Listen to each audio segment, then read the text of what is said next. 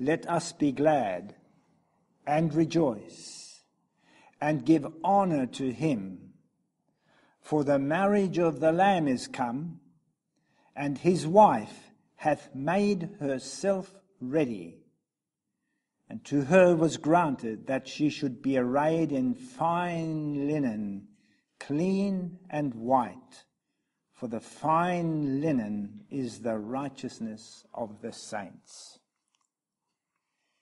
This is, as I said, the number 3 of the series, and I just want to take you over the previous studies in summary, in that we studied in the beginning that the subject of the King of the North is very much a salvational subject. That it has to do with Jesus, our Saviour, who is working behind the scenes of the history of the world and then came to be born on earth as the time was right to influence the history of the world even more powerfully. And then going back in heaven to work behind the scenes some more until finally he comes to deal with the final scenes of this earth's history. We studied then that the King of the North, who is he? And I just want to spend a moment in drawing our mind back in memory of what we studied last week. That the King of the North, when we read in Daniel chapter 11, that in that chapter, the vision that Daniel had was not a symbolic representation at all. It was the angel coming to explain to him any questions that may have remained after all the symbols of the past. The symbols of the past were the image of Daniel chapter 2, the beasts of Daniel chapter 7, and then Daniel chapter 8, the he-goat, which represented Greece. And it was all explained, these symbols were explained, but in Daniel chapter 11, it was explained in great detail without any symbols. The King of the North was launched out in the terms of the vision of Daniel chapter 2. In the very beginning, it was told very plainly that the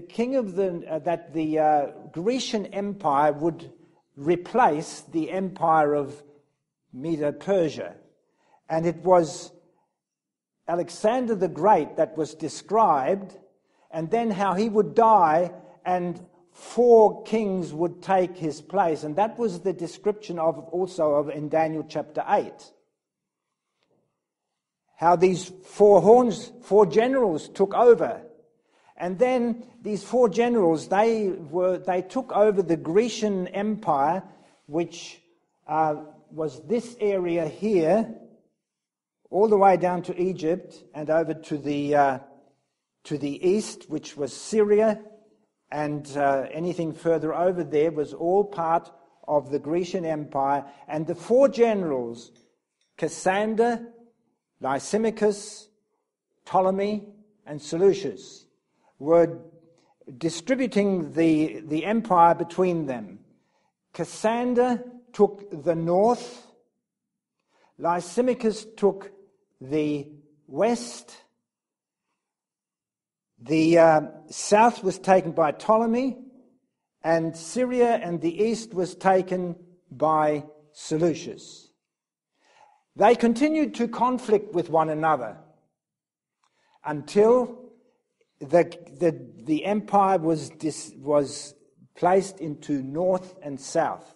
Cassander was conquered by Seleucus, and also by Seleucus conquered Lysimachus' territory, and Ptolemy continued in Egypt and the annexed countries around that. And so there was the king of the north and the king of the south that continued from there onward. And in that vision, we saw that this was the benchmark of the entire vision that would be describing the world history in relation to the king of the north and the king of the south, north of Palestine and south of Palestine. This is what we identified. So, that being the benchmark, then any kingdom or any person that would rule in the north would be the king of the north ever after. And anybody that rules in the south would be the king of the south ever after. That's the benchmark of the study of Daniel chapter 11, so we don't come into any wrong conclusion when we come to the end. And as we studied, we discovered then, as we came to Daniel chapter 11, reading there verses 40 onwards to 45, we saw the history of France in reference to Egypt, of the king of the north being Turkey, working and fighting against France as Egypt was trying to defend itself. And that's where the king of the north continued unto verse 45. And in verse 45, we saw how he will want to put his caliphate into the glorious holy mountain, which is Jerusalem. And then at that time, Michael shall stand up and the time of trouble would commence. This was the two studies we have already covered. And so this hour, I wish to respond to the appeals of our Saviour, because this is a saving message. We need to understand this message because why? Jesus in Matthew chapter 24. Matthew chapter 24, Jesus is apparently anxious for his people in the last days. If we read here, he says in verse 37 of Matthew 24 onwards, where he cries out to us in these words of the day and hour in which he will come, no man knoweth, no, not the angels of heaven, but my Father only. But as the days of Noah were, so shall also the coming of the Son of Man be. For as in the days that were before the flood, they were eating and drinking, marrying and giving in marriage, until the day that Noah entered into the ark, and knew not until the flood came and took them all away. So shall also the coming of the Son of Man be. He gives us the picture of Noah and his time, and how many people were saved who were alive at that time. How many were they, children? Only 8 of the entire population of the world at that time. Why? Because they would not listen to the preaching of Noah. And it destroyed them. And Jesus is saying here, at the end of the world, it's going to be the same. So what does he say with great earnestness in verse 42 to 44? Watch therefore, for you know not what hour your Lord doth come. But know this, that if the good man of the house had known in what watch the thief would come, he would have watched and would not have suffered his house to be broken up. Therefore, Jesus is admonishing his people, be ye also ready, for in such an hour as you think not, the Son of Man cometh. What are we to do? What is he saying? Watch, so that you will not be caught by the thief-like hour that will surprise you. And then he describes the church in that period of time. In verse 45 he says, at that time, who then at that time is a faithful and wise servant whom his Lord has made ruler over his household to give them meat in due season? Material that was necessary in season for that time. Blessed is that servant whom his Lord, when he cometh, shall find so doing. Then he says, but there's going to be an evil servant who says in his heart, my Lord delayeth his coming, and shall begin to smite his fellow servant, and to eat and drink with the drunken. The Lord of that servant shall come in a day when he looketh not for him, and in an hour that he is not aware, and shall cut him asunder, and appoint him his portion with the hypocrites. There shall be weeping and gnashing of teeth. Why? Because he is a servant who preaches that Jesus' coming is soon, but in his heart he says it's delayed. And he does not give the meat in due season. He eats and drinks with the drunken. You want to study what that means.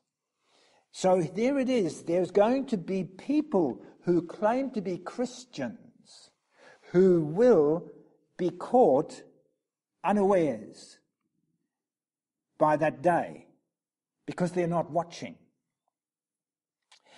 And that is what we concluded last week in Revelation chapter 16, in the plague period, where it says, behold, I come, this is Jesus speaking again, behold, I come as a thief.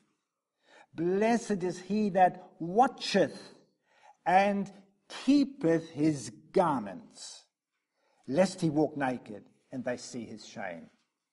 This is the purpose of our understanding that we want to explore, the understanding of God's word.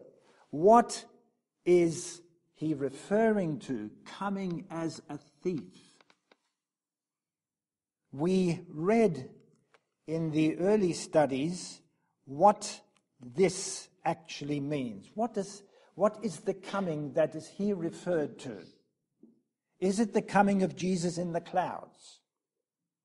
Well, I'm reading here in Testimony Volume 2, page 190, paragraph 1, where it says, she quotes his words, watch ye therefore, and then she says, we are waiting and watching for the return of the Master, who is to bring the morning, lest coming suddenly he find us sleeping. What time is here referred to? Not the revelation of Christ in the clouds of heaven to find a people asleep, no, but to his return from his ministration in the most holy place of the heavenly sanctuary, when he lays off his priestly attire and clothes himself with garments of vengeance. And when the mandate goes forth, he that is unjust, let him be unjust still. He which is filthy, let him be filthy still. He that is righteous, let him be righteous still. He that is holy, let him be holy still. What is this coming? It is none other but the close of probation, which Daniel chapter 11, verse 40, chapter 12, verse 1 says. He stands up, and then there will come this terrible time of trouble. This is what Jesus is warning about. This will happen just like in the days of Noah, when the door was shut and nobody could enter in, but the ark was standing there for another 7 days. And the people laughed. They didn't know that doom had already closed in on them. This is what Jesus is saying. This is what he is warning us about. And so I referred to Daniel chapter 12. Let us go there. Daniel chapter 12. And we read there in verse 1 to 3, very significant words, that he finishes his work in the sanctuary above. He stands up and he declares, he that is righteous, let him be righteous still, and so on. It says, and at that time, at what time? What verse 45 was saying. At that time shall Michael stand up, the great prince, which standeth for the children of thy people. And there shall be a time of trouble such as never was, since there was a nation even to that same time. And at that time thy people shall be delivered, every one that shall be found written in the book. And many of them that sleep in the dust of the earth shall awake, some to everlasting life, and some to shame and everlasting contempt.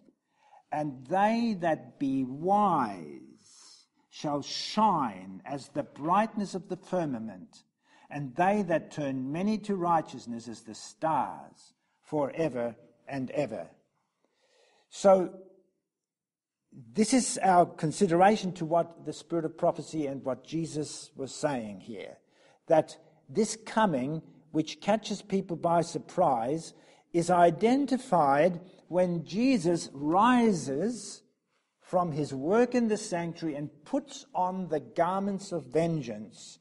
This is referred to as his coming.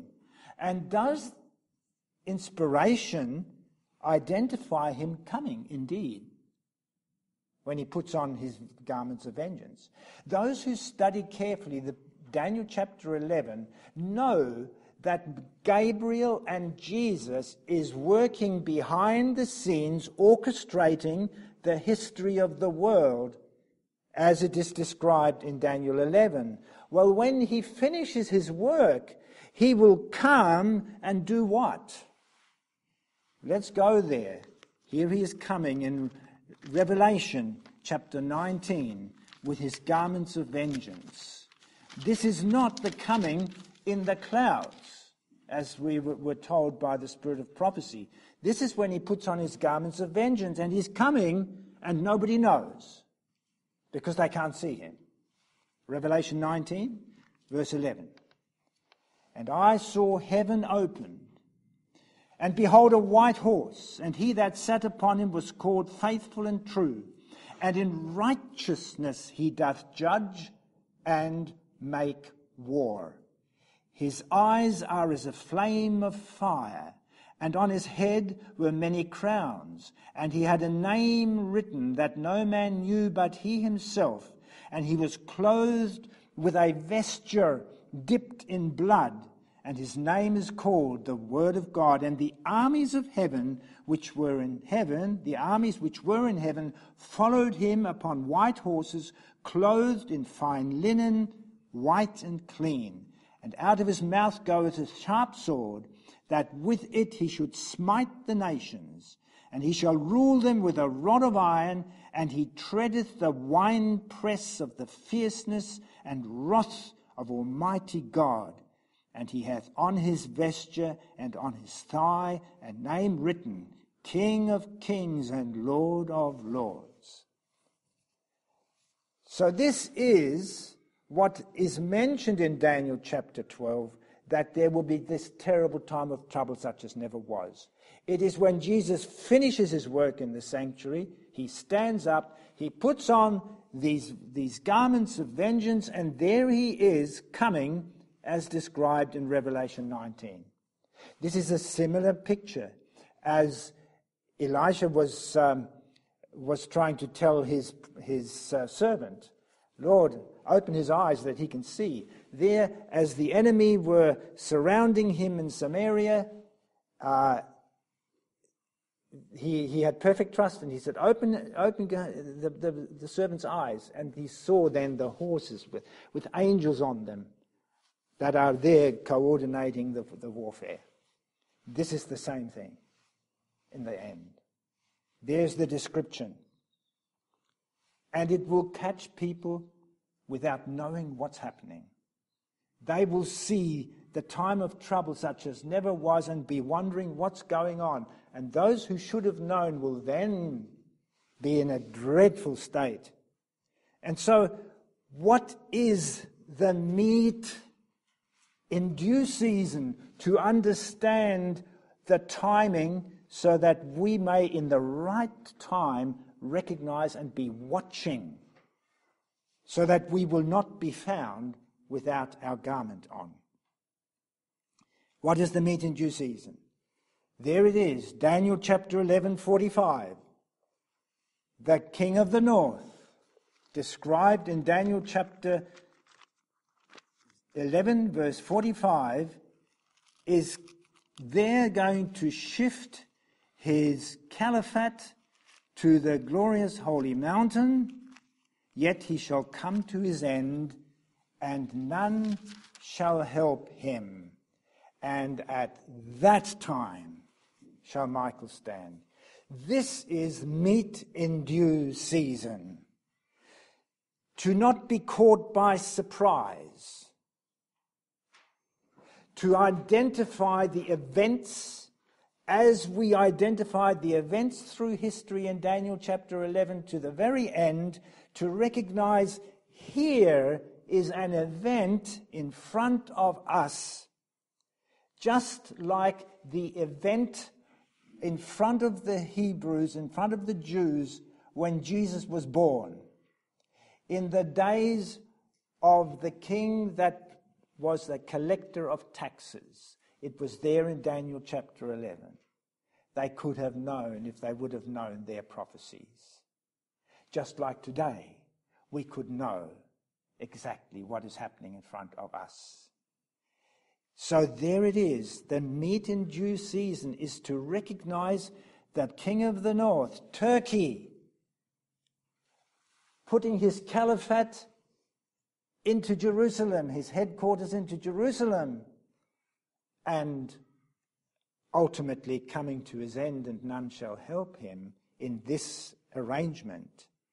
So there are some messages in the Bible that speak of this time beforehand, in this time of verse 45. As we see this happening, what is the meat in due season? Let's go to Zephaniah and see what Zephaniah, under inspiration, wrote here in reference to what God wants us to do at this time. This is Zephaniah chapter 2, verses 1 to 3. Here it is. Gather yourselves together, yea, gather together, O nation not desired, before the decree bring forth, before the day pass as the chaff, before the fierce anger of the Lord come upon you, before the day of the Lord's anger come upon you, seek ye the Lord, all ye meek of the earth, which have wrought his judgment. Seek righteousness, seek meekness. It may be you shall be hid in the day of the Lord's anger. Daniel chapter 12.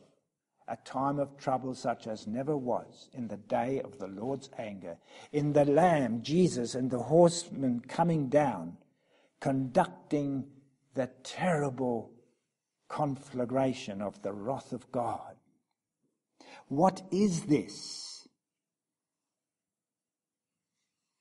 It is something we will see when it is happening, and it will be too late to make any changes. Therefore, the meat in due season here is that we are, before this decree, before the decree is made, it is finished. Before the day is as a chaff, we are to seek the Lord. Who are to seek the Lord? All ye meek of the earth. the nation not desired, the people that were being persecuted, the people whom the unfaithful servant is smiting. This people, what are they to do? They are saved God's people. They are perfectly secure, but what are they meant to be doing? You meek of the earth, seek the Lord, gather yourselves together before it happens. Before it happens. Just before it happens here, there is the counsel. And so it is, if we turn to Amos chapter 4, because this terrible wrath is coming. Before it comes, there is something we are to do. Amos chapter 4, reading there in verse 11 and 12.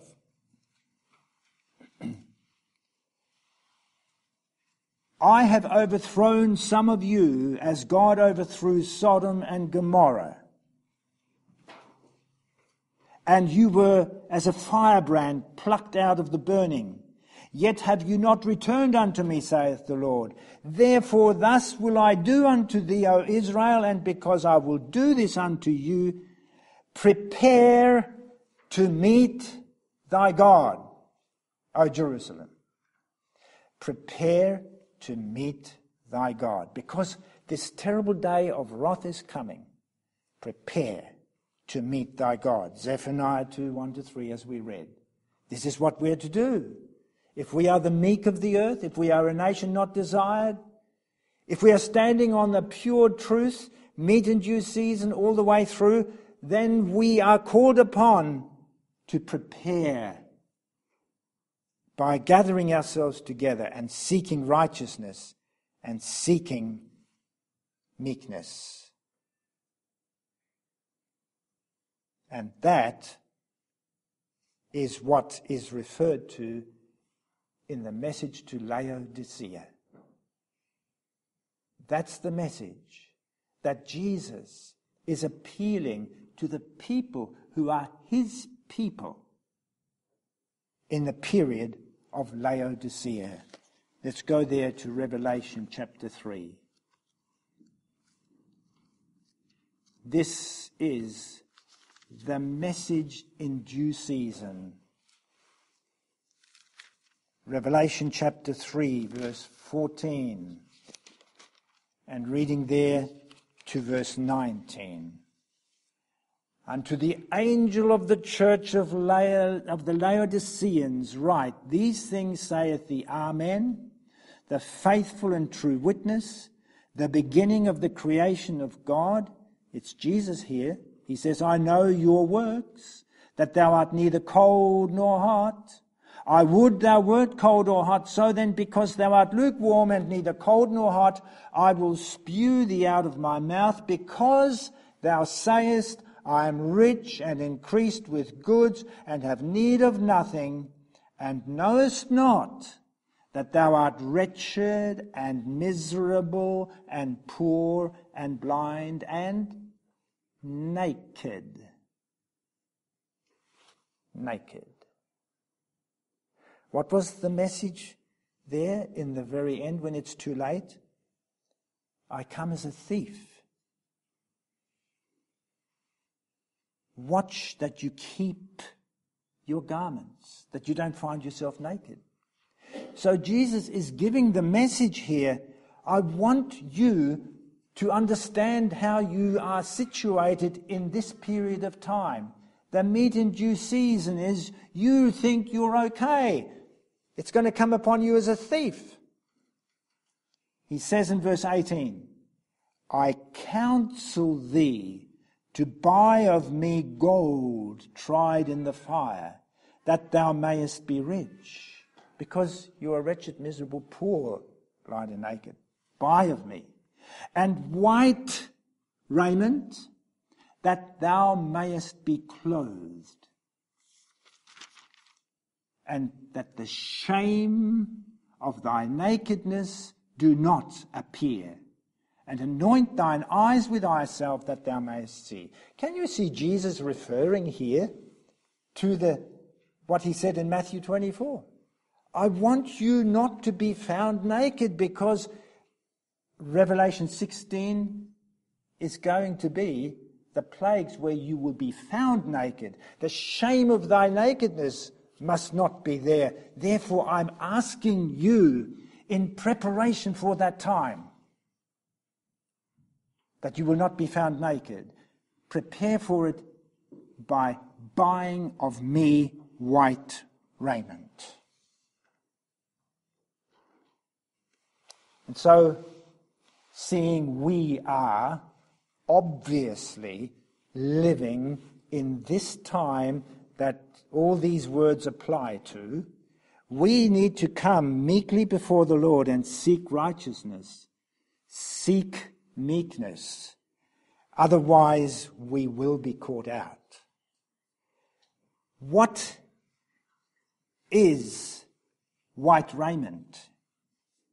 Let's examine the detail of what this actually means. White raiment and what is nakedness in these symbolic representations. The shame of thy nakedness be not revealed. When was the shame of Adam and Eve's nakedness revealed? We know very well, the moment they sinned. Then the light that covered them, that they did not see each other's nakedness, was removed.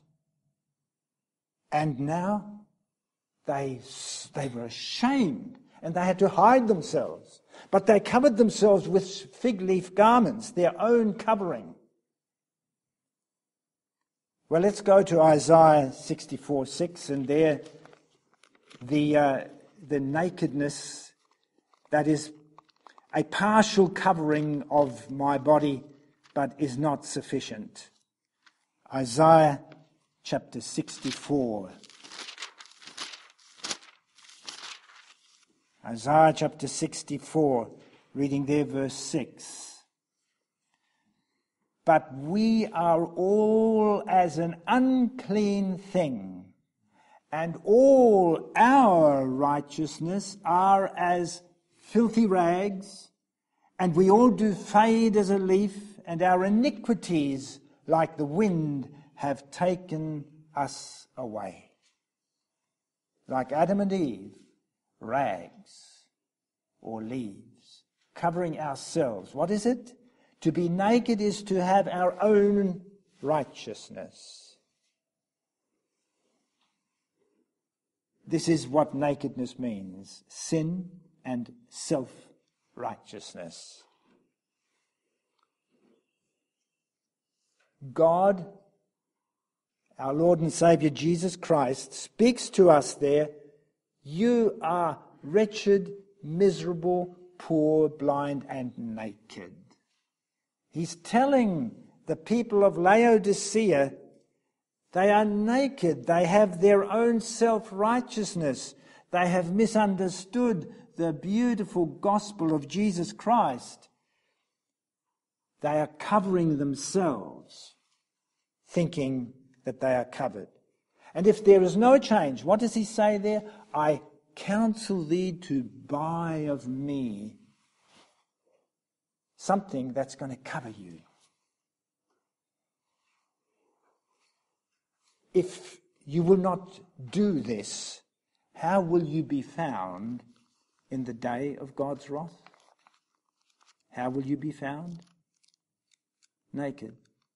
And what was it there that we read in Revelation 16? That's the way it's written.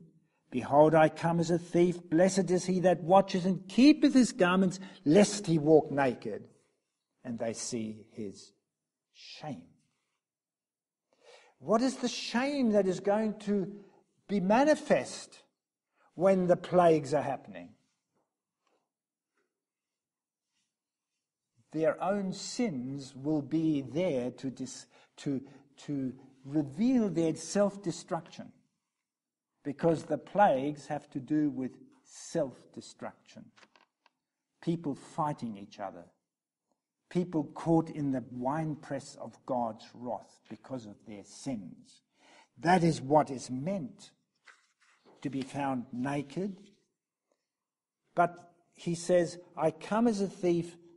Be aware that this was going to be your danger. Buy of me white raiment. What does it mean to buy of Jesus white raiment that we need so badly at this time? We read it in our scripture reading in Revelation chapter 19. Revelation 19, reading there verse 8. And to her was granted that she should be arrayed in fine linen, clean and white. For the fine linen is the righteousness of the saints. This is a different righteousness. It's a righteousness that we are to buy of him. And it's called the righteousness of the saints. Let's explore Scripture in reference to this, so that we are under no mistaken understanding here to be caught naked at that time. Let's turn to Job 29, verse 14. Job 29. Reading there, verse 14.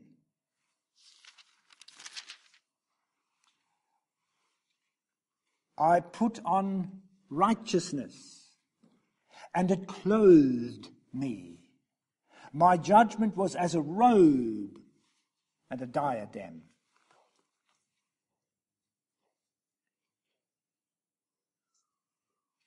What did he say? A robe. White raiment is what? I'm putting on righteousness. My judgment as a robe. So to put on raiment, to buy white raiment, which is buying of Jesus, righteousness. This is the message, this is the call. To buy of him white raiment. Let's come to Isaiah chapter 54, because the white raiment is righteousness, not our own righteousness, because that is filthy rags. There in Isaiah chapter 54, we read verse 17. Isaiah 54, verse 17. No weapon that is formed against you shall prosper. Oh, this is the time of warfare now. And every tongue that shall rise against thee, the wicked servant smites his fellow servant. Every tongue that is risen against thee in judgment, thou shalt condemn. This is the heritage of the servants of the Lord, and their righteousness is of me, saith the Lord. I just love the way the Scripture covers the whole material for us. As we meet the terrible onslaught of the time of trouble such as never was, the time of Jacob's trouble, the time of destruction all around us, there is the beautiful statement that every weapon that is formed against thee shall not prosper, every tongue that is rising against thee shall be in judgment thou shalt condemn. Why? Because you have bought white raiment. What is it? You have gained from me righteousness. Their righteousness is of me, saith the Lord. Well, we go to Jeremiah and read it further. Jeremiah chapter 23. Reading there in verses 5, the last words of 5, and on to verse 6. 23 verse 5, the last part says, and he shall execute judgment and justice in the earth. In his days, Judah shall be saved, and Israel shall dwell safely, and this is his name whereby he shall be called, the Lord our righteousness. If we heed the meat in due season, we will buy righteousness of Jesus. We will understand what it means to be clothed with pure garments of judgment and righteousness, as Job talked about. To be covered by Christ's righteousness. What does that mean? I am to buy it of him. I am to gain it from him. What does it mean? There are two steps of engaging in the righteousness of Christ. One is to accept him as our personal Saviour, to be justified. To be justified even though we have sinned miserably. As I accept Jesus as my personal Saviour and I accept what he has done in his cross experience, the promise is that I am covered. He has placed his righteousness upon me. Just like the prodigal son who comes back to the father and has got rags and he stinks and he's awfully dirty, and the father comes and puts his cloak over his son. That's justification. But does the son remain dirty underneath? He takes him into his house and there he cleans him up, yes? And that is sanctification. And this is what the present message is all about, that is being rejected by the majority of Christians today. This is the meat in due season that we need to understand. We need to understand justification, but we need to understand sanctification. What is this? Isaiah 1, 16 to 18. Isaiah chapter 1, verses 16. And we need to do this. It says it here. He takes the prodigal son in and cleans him, or tells him to clean himself. Here it is. Wash you, make you clean. Put away the evil of your doings from before mine eyes. Cease to do evil. Learn to do well. Seek judgment. Relieve the oppressed. Judge the fatherless, plead for the widow. Come now, let us reason together, saith the Lord. Though your sins be as scarlet, they shall be as white as snow. Though they be red like crimson, they shall be as wool. This is sanctification. Not merely covered by Christ's righteousness, but washing ourselves. And this is the meat in due season for us at this time. It is specified in those words of Jesus. Buy of me gold, faith and love.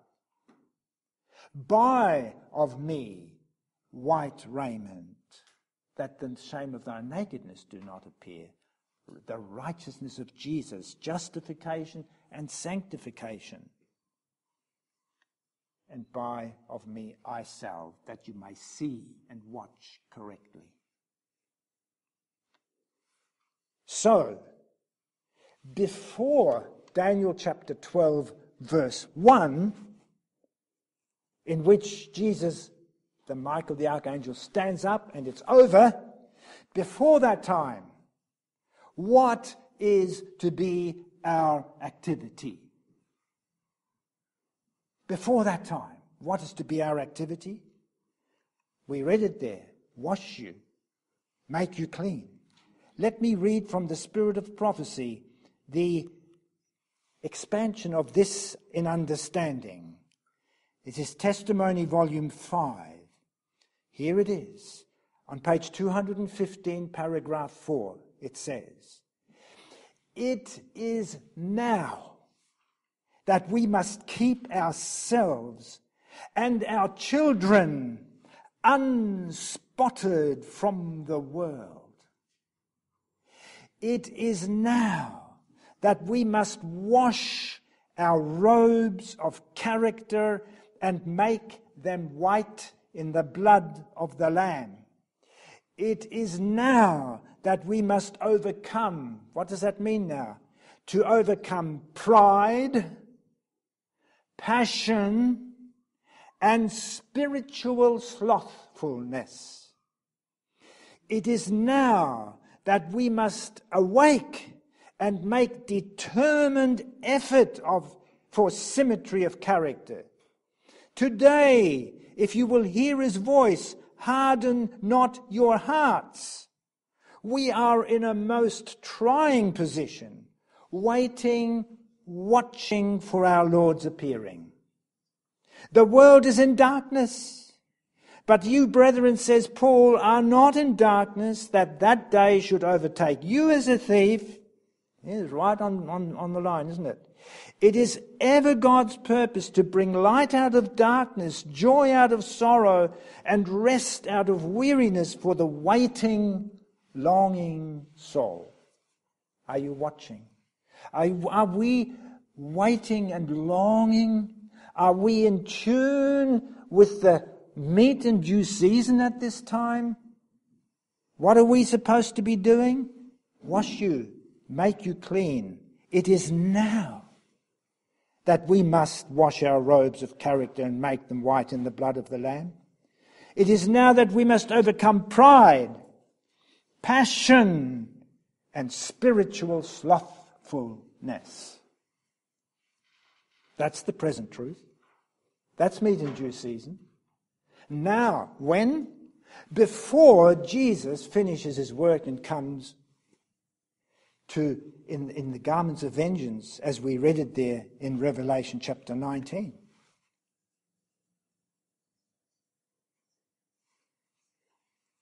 What does Jesus teach in the parable of the marriage feast, where people who are accepting the call to come into the marriage, they are the people that accept Jesus as their personal Saviour, and they're gathered in, both bad and good, into the marriage. What does Jesus now describe when the king comes in to investigate them? Let's turn there to Matthew chapter 22. Matthew chapter 22. And we read there in verse 11 to 13. "And when the king came in to see the guests, he saw there a man which had not on a wedding garment. And he saith unto him, Friend, how comest thou in hither, not having a wedding garment? And he was speechless. Then said the king to the servants, Bind him hand and foot, and take him away. Cast him into outer darkness. Now what does it say? There shall be weeping and gnashing of teeth. For many are called, but few are chosen. Those who are called, who respond to come into the marriage even, may have been remaining in a Laodicean condition. They are the people of the judgment period, and they are in there by faith. And the investigation takes place, and he says, and this is a parable that describes the event, because there is somebody in there who is not dressed in the wedding garment, in Christ our righteousness. And he has not bought. He said, I'm good enough. the wretchedness that he doesn't even know he is. Well, we read those parables, we read the descriptions of Jesus when he separates the wheat and the tares, when he separates the sheep from the goats, when people come up to the door and want to come in, the foolish virgins. We read of when they will say, Lord, Lord, haven't we done this and that in your name? We read all that and we think, well, we're going to meet him face to face and he's going to say that to us. That's not what's going to happen.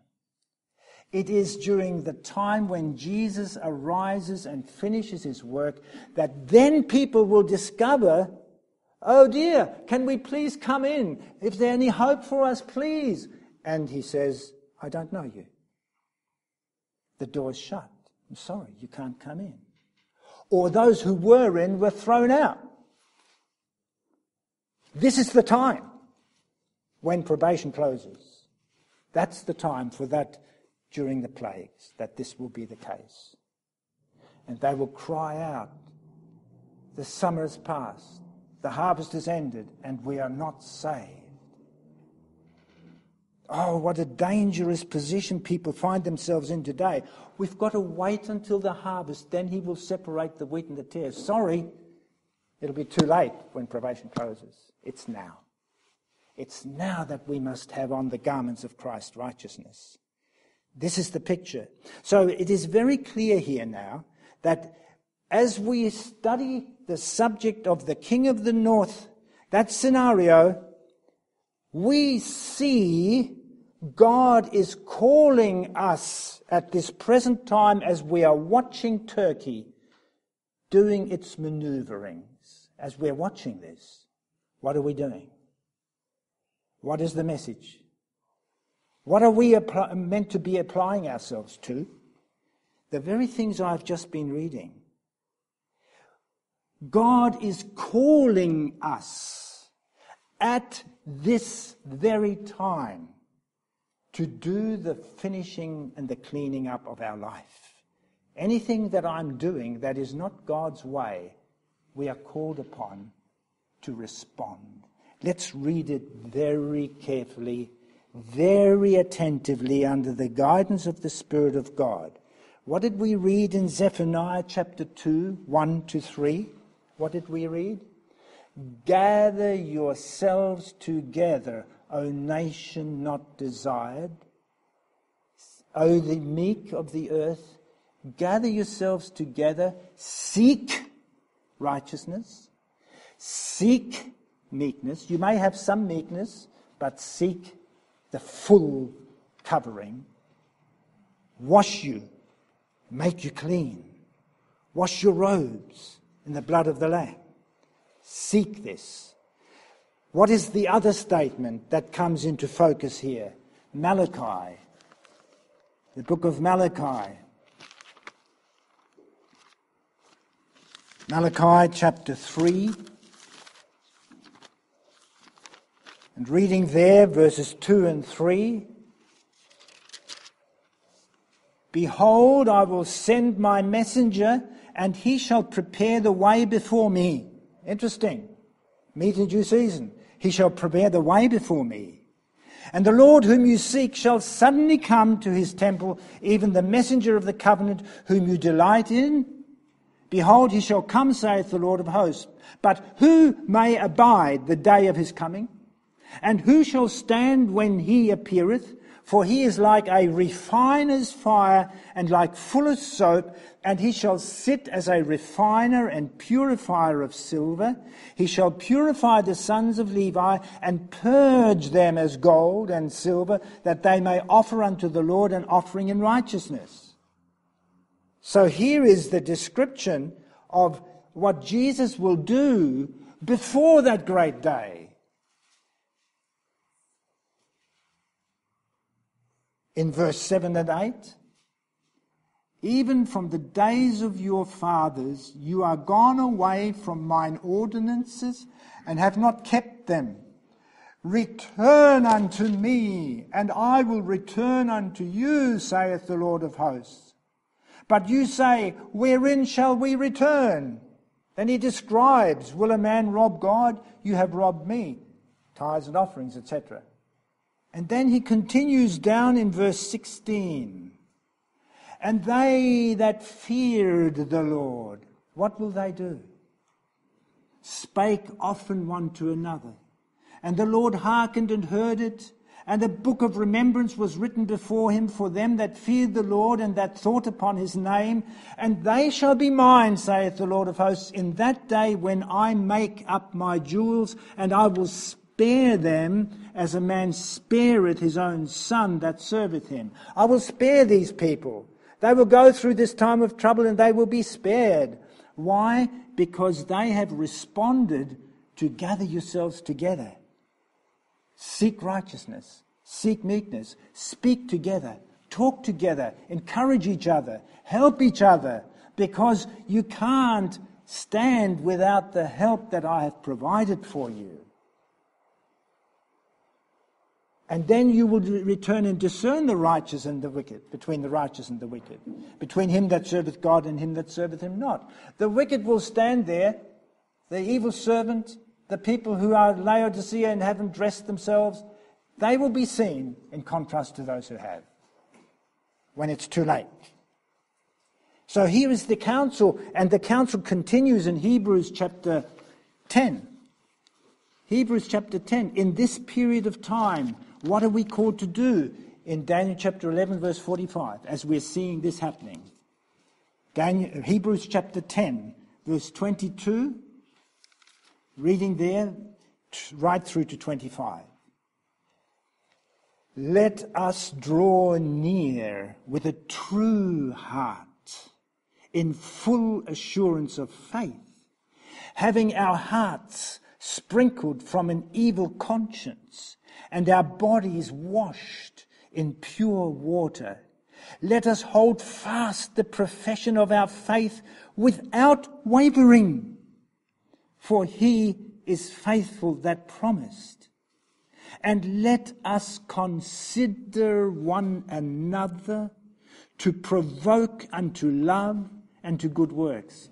What are we going to be doing? Meeting together, gather yourself together, provoke each other, speak of the Lord, encourage each other, not forsaking the assembling of ourselves together as the manner of some is, but exhorting one another, and so much the more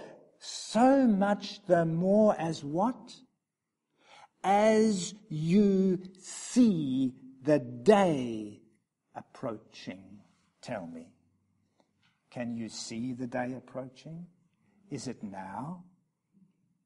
As you're watching Turkey, is this seeing the day approaching? That's what we're meant to be doing then.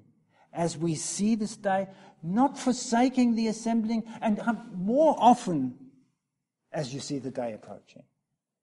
Don't regard it as something I can't do. Oh, I don't feel well today. I think I'll stay away. You're asleep. You're not awake. This is serious. This is so serious that my Jesus, who wants to save me, is telling me no matter what strong a profession I am making, I need what he has told me to do. I need it. There it is in Ephesians chapter 4.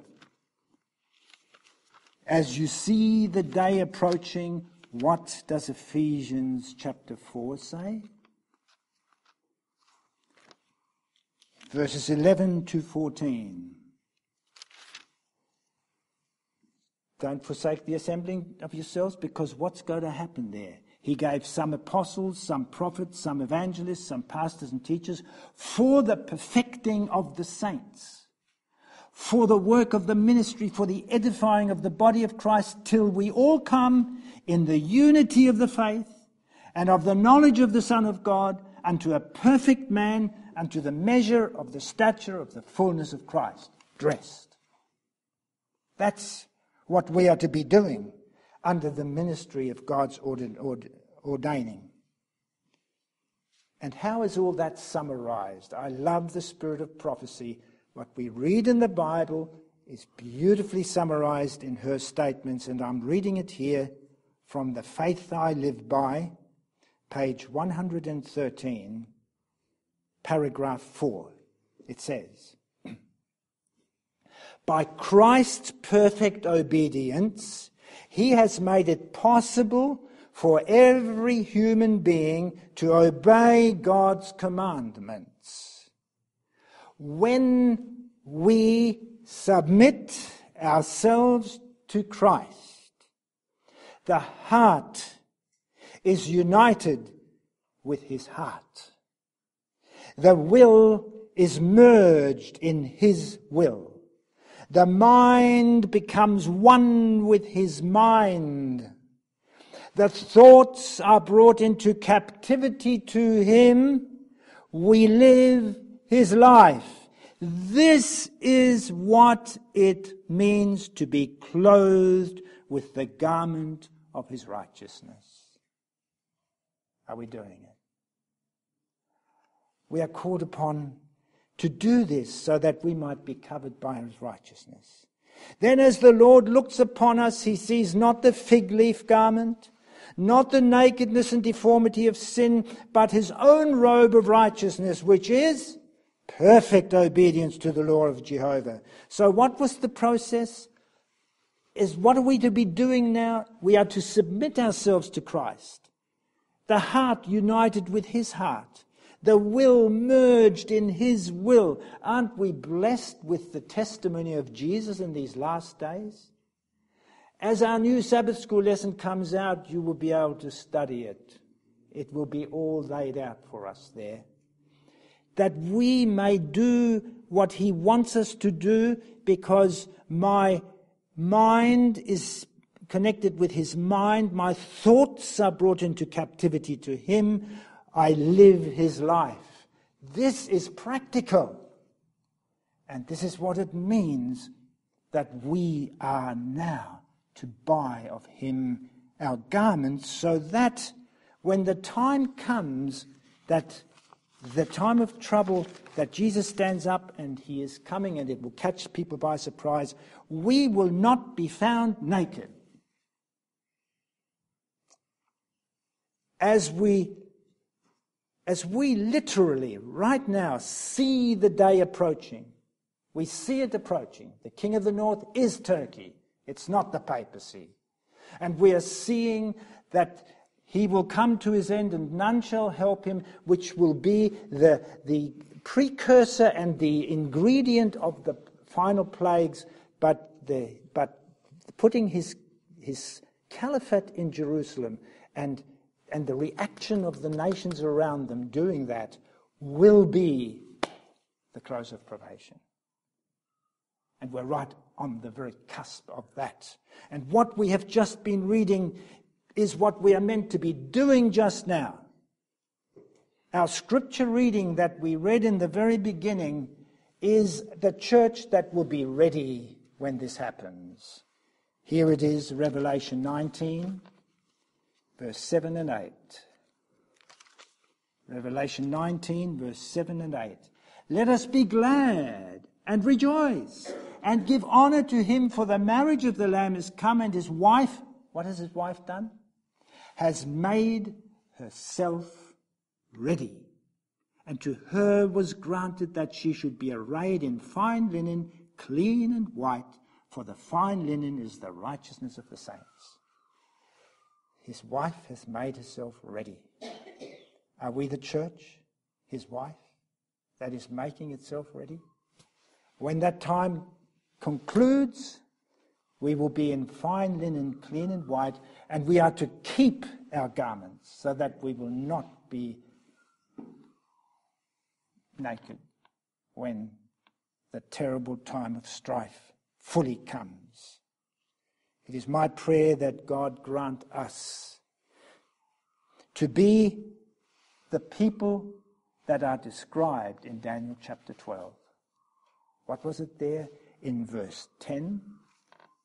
A people that understand what's going on, that are not going to be caught with their nakedness. What was it there? Daniel chapter 12. We want to be these people. Verse 10. Many shall be purified and made white and tried. But the wicked shall do wickedly, and none of the wicked shall understand, but the wise shall understand. Verse 3. At that time, they that be wise shall shine as the brightness of the firmament, and they that turn many to righteousness as the stars forever and ever. God grant us that we will be that people. Amen.